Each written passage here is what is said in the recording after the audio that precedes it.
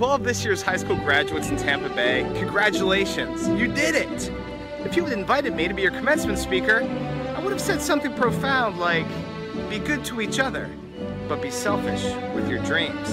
But you didn't invite me, so you lost out a little bit there, didn't you? And to all you parents going through graduation madness, it's almost over. You're almost there. So coming up on Good Morning Tampa Bay, we're gonna help all of you deal with the stress and craziness of these next 2 graduation weeks.